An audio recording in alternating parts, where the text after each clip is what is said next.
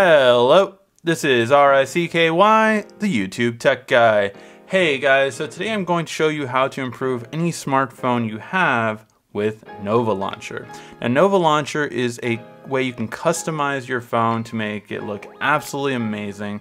This basically changes your entire interface on your home screen, and it's the best way to make your phone faster, better, and just more efficient. This is what it looks like, Nova Launcher right here. Now I am a beta tester, that's why it says beta. And then there's also Nova Launcher Prime, which adds a few more features. We'll go over that. And you can also get Tesla Unread, which you definitely want. So what does Nova do? Basically, Nova allows you to have certain features that may not be available on your version of Android yet, or on this version of Android on this manufacturer, but it allows you to have it no matter what. So for instance, the whole force touch thing where you hold down an app and you get ability to do things, I've had that feature for years, but you know, that only came with Android N last year. So just to give an idea, these features come right away. Basically, as soon as Google or any manufacturer thinks up of it, this feature comes to every phone if you have Nova. You also have the ability to change like your app drawer and stuff like that, change your size, customize your how exactly all your icons look. You also get unread counts, which is what that third app was for. So I've had this feature again for years. Most versions of Android still don't give you this, so I love that, to be able to have that there. And then you can change what are called themes. So you can change the way your entire phone looks on your home screen. Now, if you ever want to have a theme on your phone, all you do is literally search themes, and that's it. And you can see so many different kind of themes, whether you want it to be like a Google theme, or if you want it to be like a Samsung theme, you can just search for it and then the icons will look like that manufacturer. You can make it look like an iPhone too with that. So this is how my Nova Launcher looks. Now you can customize this however you want, but I have it this way for my current version of Nova. And basically, the first thing you'll notice is I have the Google search bar here at the bottom, but I have a very different looking one than the one you might have, especially on the new Android Oreo or Android N. I have the G just off to the side, and then I permanently have the date here at all times. So that way it's very easy for me to just always see what I have and need. But that way I can always also hit the G and immediately use Google Now. The other thing is that's permanently on every screen. So I permanently have these 5 apps and then this right here. I also have more rows than typically would have on Android. So just to show you, I'm going to do 2-finger pull down. And this is the normal version of Android that would be on my phone, but I changed that around. So that's a big difference. You also might notice as I switch back, this is actually darkened as to prevent screen burn-in on an OLED display. So that's another thing that I love about Nova. They really think of everything. So now that before I go back, I want to point out this is 1, 2, 3, 4, 5, 6. So about 6 rows, maybe 7 even. I think that this phone only goes up to 6 on normal Note. However, if I tap that, 1, 2, 3, 4, 5, 6, 7, 8. I have 8 rows here. So it's a lot easier for just having everything on one page for me. Now I have a lot, so I have it on 2 pages, but it's still very easy. I can also customize with folders. You can see my folders themselves are customized. So I have a circle folder and then 4 apps right there, so I can see the 4 main apps that I want. So again, a lot of fine touches that you can do with this kind of feature. Now, what you can also do is do gestures. So as you saw, my 2-finger pull down makes it so I have it that way. My 1-finger pull down from anywhere on the screen makes it so that I can pull down and I have the ability to actually get the notification bar. I don't have to, you know, oh, do I have to go all the way to the top? No, I can do it from any part on the screen.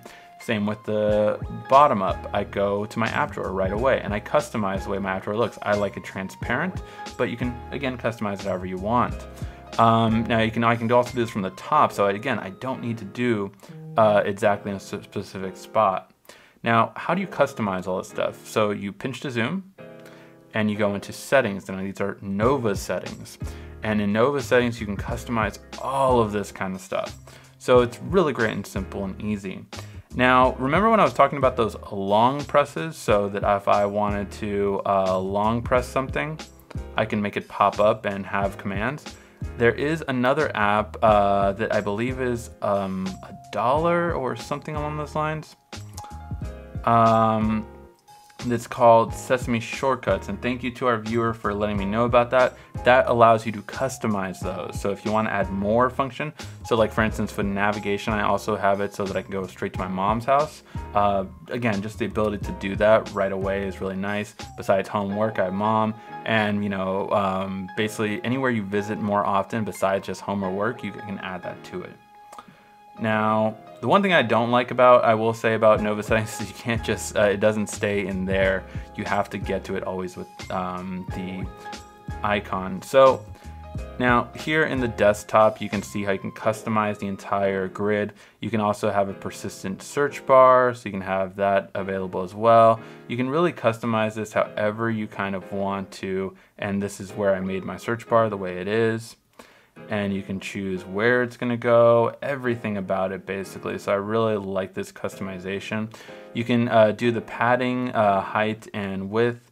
You can again change the icon layout, and you can change how many grids you want. You can also do different kind of scrolling effects. I mean, this is kind of old school, but if you want to change the scrolling effect, feel free. They have pretty much every scrolling effect ever made. You can also disable the add icon to home screen, so you don't want to do that. And apps and widgets, you can change how the apps look from your app drawer.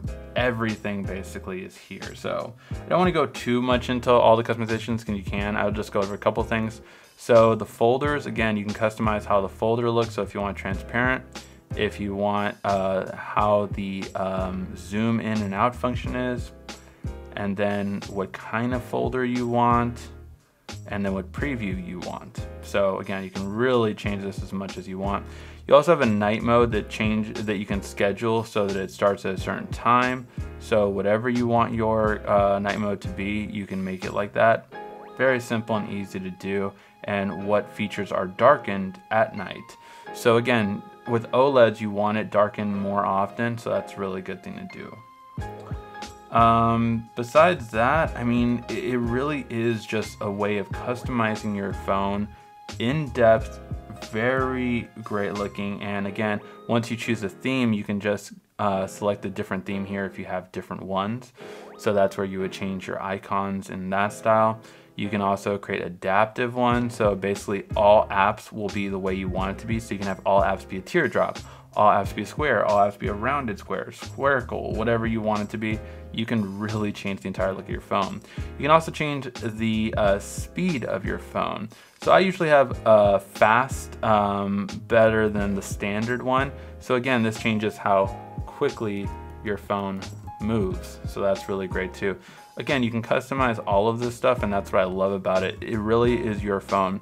But here's the biggest part that I love about Nova, that I can't believe people not having this for years, and that is backup and import. See, I actually get to keep my entire Nova layout, and I never have to change it. So I know a lot of people complain about that, and some like Samsung smartphones have this now, but not a lot of other phones that I'm aware of still do. So say if I switch from the Nova or on this phone, and now I get a Pixel, and now I get a Pixel phone, and I want this to look the same, of course, on this phone. Well, with Nova Backup, you can actually back up the entire way your entire home screen looks, and then when you transfer everything to this phone, you just move it over, and that's it. That's it. I love that ability, so it's one really big thing that I love that it has that. So definitely something that everyone should keep that in mind. That's a great feature, so that if you transfer from phones, it will keep your exact same homepage. You never have to customize it again. It's automatically done. So those are going to be the big reasons why I love Nova. I want to hear your guys' thoughts in the comments section down below. If you guys have any questions about it, I'll answer some of the comments over the first couple of days. Make sure to check out our mobile weekly show if you have any more in-depth questions that I can answer live. All right. Thank you as always for watching. Hope you did like this video. If you did, please give a like, thumbs up down below. This has been RICKY, the YouTube Tech Guy. Thank you for watching our video. If you liked it, why don't you go ahead and subscribe up there. Make sure you follow us on social media right here. And of course, check out our latest video up there. And right down here, you're going to find the perfect video for you. Or at least that's what YouTube tells me. Thanks again.